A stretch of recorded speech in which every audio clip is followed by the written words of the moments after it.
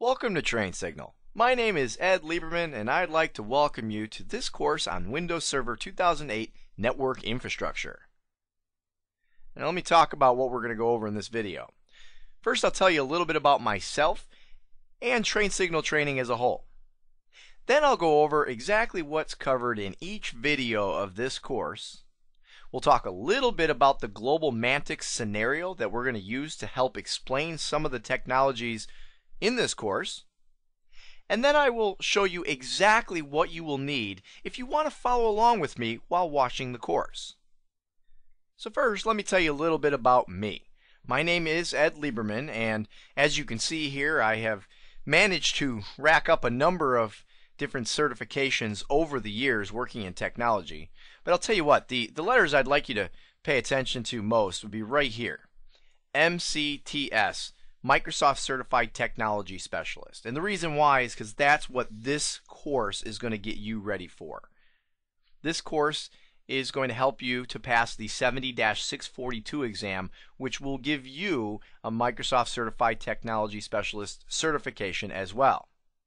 Now, I've been working in technology for about 18 years.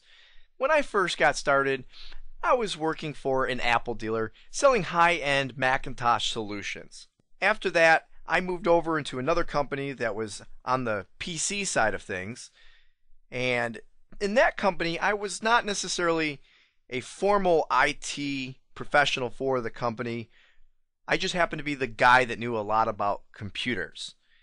And so about 10 years ago, I made a decision to get a little more serious about my IT career and went ahead and decided to start putting these letters behind my name, start getting certified. And while I was in the process of doing so, I realized that I really enjoy helping others to learn, and I was made an offer to begin teaching these certification classes. So for the last 10 years or so, I have been primarily instructing IT professionals. Now, when I'm not in the classroom, I'm either out consulting with a company on their networking needs, or something I really enjoy doing is tutoring grade school children who are really struggling with math. Math is something that always has come very easy for me and happens to be something that a lot of kids really struggle with. And I find that a big part of that struggle is they just need to have somebody there who is willing to give them the individualized support to help them realize how they can comprehend mathematic concepts. So that's something that I do when I'm not teaching or working in the IT field. Now, as far as Train Signal training as a whole, a couple things I want you to know about our courses. One, we use a very casual training method. You will find as we go through this course, you will see that we don't necessarily use all the formalities that you would find in a typical classroom. I'm just going to tell you about it, show you how it works. Because really that's what it all comes down to. We want you to know how to do things, not just pass a test theoretically saying you know how to do it.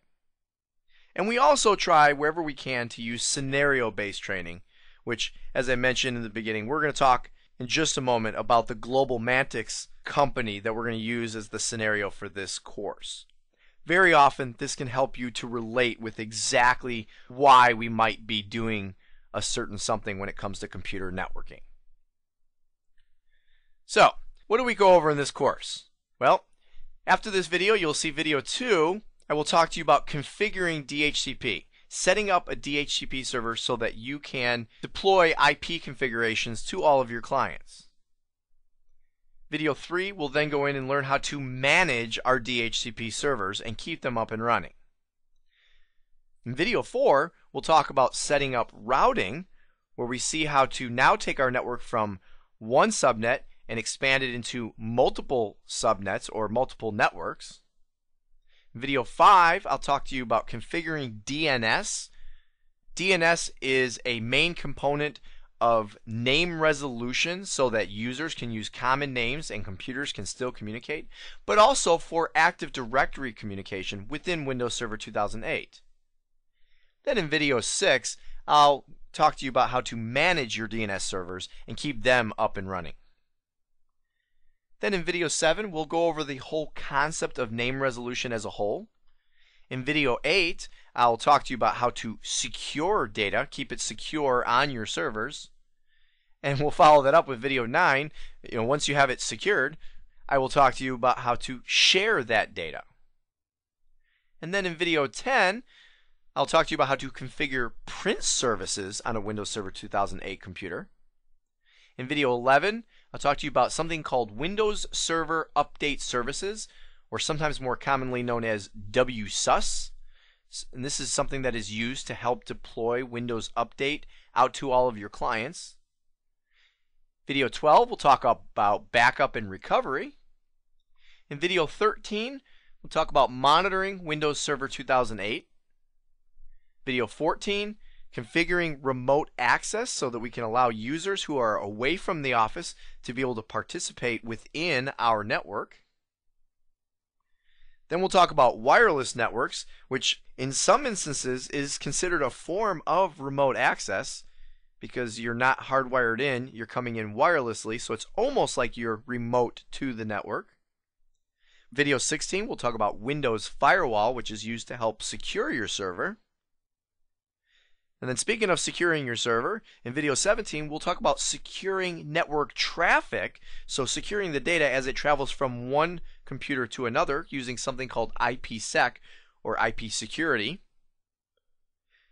And then in video 18, we'll talk about network access protection, or something that's more commonly just known as NAP. And I'll tell you what, after watching 18 videos, you may want to take a nap. And then finally in video 19, I will talk to you about certification. I'll talk to you about the 642 exam. I'll talk to you about how to prepare and how to sign up for the exam. Now let's take a look at the GlobalMantic scenario. Now, GlobalMantic is a worldwide securities brokerage house which is headquartered in New York. But they also have 3 satellite locations. One in Chicago to keep tabs on the Chicago exchanges, one in Tokyo to keep up with the Asian markets, and then one in Dallas because the boss is from Texas and really doesn't like New York. Now, just to go through some of the more detailed specifics, there are 640 employees scattered throughout all locations. 500 are in New York, 50 in Tokyo, 80 in Chicago, and 10 in Dallas. Now, there are also 12 users who travel worldwide using their laptops and do need to be able to connect remotely.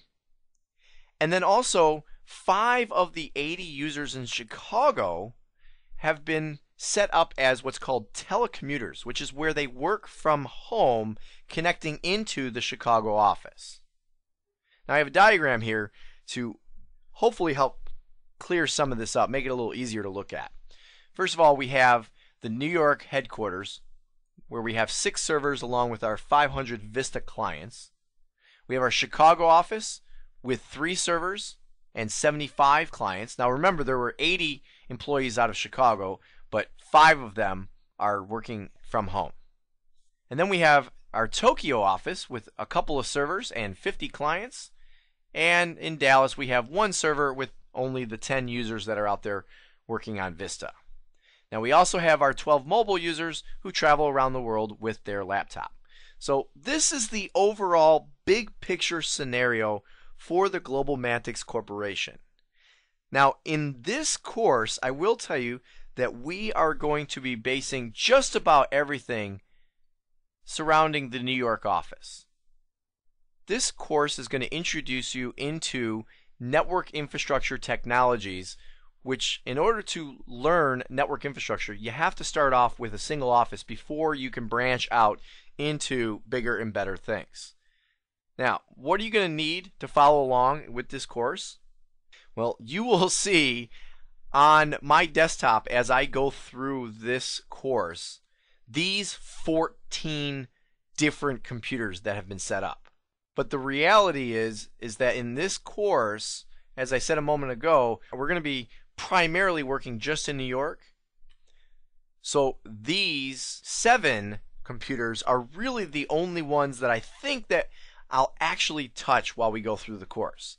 You'll see here that I'm going to have a couple of domain controllers here in New York DC1 and New York DC2. You always want to have those 2 domain controllers for fault tolerance. We'll have one domain controller running in Chicago, and that's going to be covering the North America domain of our network.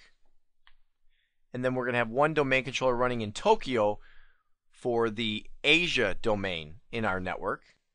We'll have a member server also running in New York, which you will see we're going to actually do most of our work on. This member server is going to be heavily tasked. We're going to use it for almost every networking technology we're going to use throughout this entire course.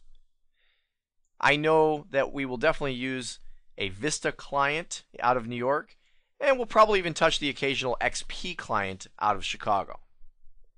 Now the reality is you may not have access to 7 computers or even have a computer that is capable of running 7 virtual machines simultaneously.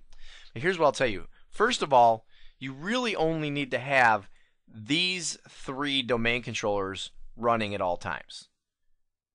And then from there, you would only need the individual computer or computers that we're talking about in a specific video. So we won't necessarily have all 7 of these ever running at the same time. Now the other thing that I will tell you is, again, if you still don't have either a machine powerful enough to run even 3 or 4 virtual machines, or maybe don't have access to 3 or 4 computers, then what you will need to follow along, quite frankly, would be one computer running as a domain controller, hosting an Active Directory domain. You should have one other computer acting as a member server, although I'll tell you what, you could just do everything in this video pretty much from the one domain controller, just have it be an everything computer. And then you'll need one other computer to act as a client. So there are a lot of options available to you, but in this video, if you take a look at what I'm going to be doing, and if you want to try to mirror what I'm doing, these are the computers that I will be using. Now this is the desktop of my computer, and these are the 14 computers that I was referring to that you will see. But these individual icons that you see here, like here's New York DC1 and New York DC2, what these are icons representing what's called remote desktop connections. The way I will be doing just about everything in this course is through remote desktop. From my desktop here, I will remotely connect to these other computers. Now there will be some instances where remote desktop won't work, and then I will have to go to the actual machine, but otherwise you will always see me connecting from here. Alright, well, are you ready to get started learning about Windows Server 2008 network infrastructure? Awesome! Well, let's go then. I'll see you in video 2, where we're going to learn about DHCP configuration.